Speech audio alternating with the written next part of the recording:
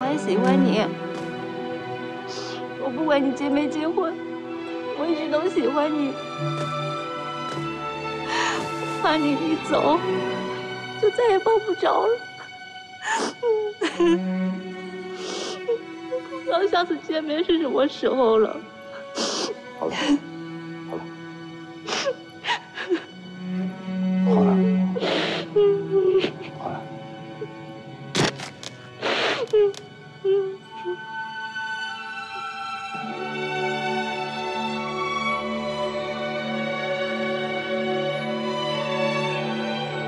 妈问我了，说我跟罗小马抱在一起，你看见了，很生气。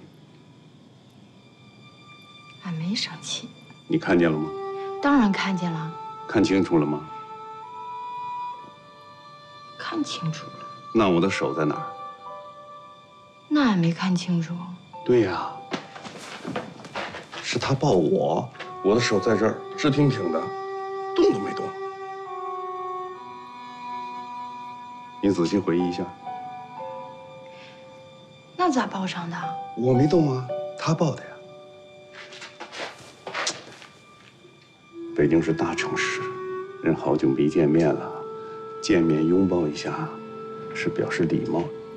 可我是刘河屯的人，我已经不习惯了，所以我动都没动。哎，你是不是觉得我手没有抱他，咱们家吃亏了？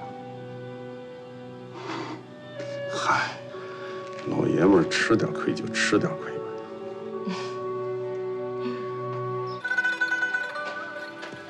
愿意睡了？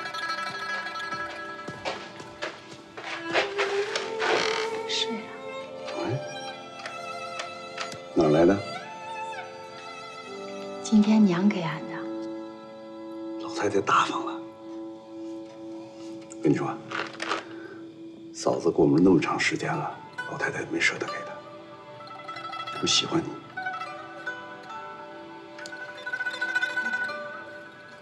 俺想跟你说一件事儿。俺能不能先回一趟刘河屯啊？不是说好了咱们过一段一起回去吗？俺先回去吧。来的时候把家里的地还有猪都托付给老魏，让他照顾着。俺不放心，俺想先回去，把家里好好整理整理，在刘河屯等你，行不行啊？突然要回去，是不是有什么事情瞒着我？没有，俺能有啥事儿瞒得住你呀？真没有。我不放心。你有啥不放心的呀？这件事儿啊，听俺的。爹病刚好，你留在家里多陪陪他。俺先回去，啊。哎呀，放心吧，俺7岁下地种地，12岁就开始养家糊口，俺怕过谁呀？我不想让你一个人走。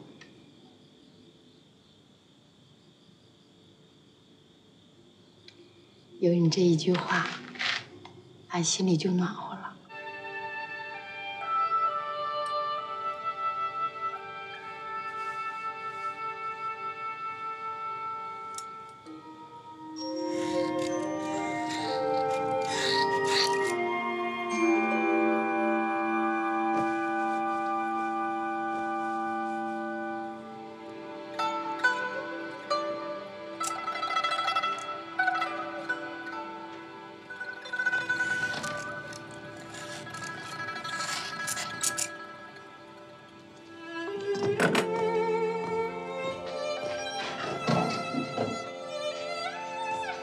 喂，你这干什么？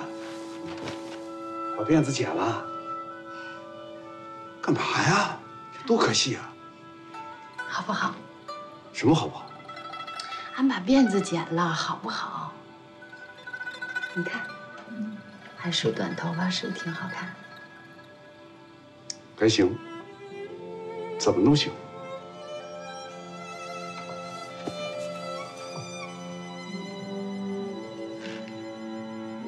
什么？不，俺把头发扎起来。我哪会炸呀？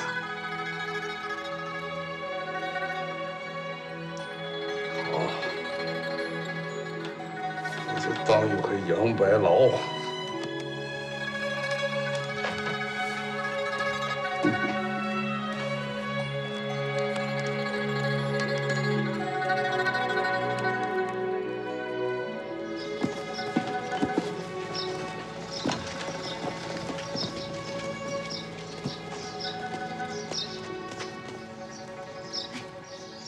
你好，你好，是你找我吗？啊，是。你是罗小马对吧？是。俺叫刘桂花。哦，她叫圆圆，是石德宝的女儿。我听石德宝说过。你找我有什么事儿？俺今天来，就是想看看你，看我。也想让你看看这孩子。圆圆，叫阿姨。阿姨，哎，问阿姨好。阿姨好。你好。哎呀，这孩子真可爱。我听德宝说过，是捡你俩的优点，但我觉得他特像你，挺好看的。我觉得这孩子更像你，因为你长得更好看。哎呀，俺今天来，想跟你说说心里话。俺知道你喜欢石德宝。哎，不，嫂子，我跟石德宝是从小一起长大的，我把他当哥，他把我当妹，你千万别误会啊。俺知道你喜欢他，他也喜欢你。俺不骗你，他做梦的时候喊的都是你的名字。俺知道你们俩两小无猜，所以俺今天来想告诉你，这孩子不是俺跟德宝生的。你说什么？这孩子的妈妈是个知青，叫钱海红，在临咽气的时候把孩子托付给了德宝。德宝呢，他是拼了命的想照顾这孩子。后来俺就死乞白咧的要嫁给他，要让他给这孩子当爹，俺给孩子当娘。他是被逼的情况下才跟俺结的婚。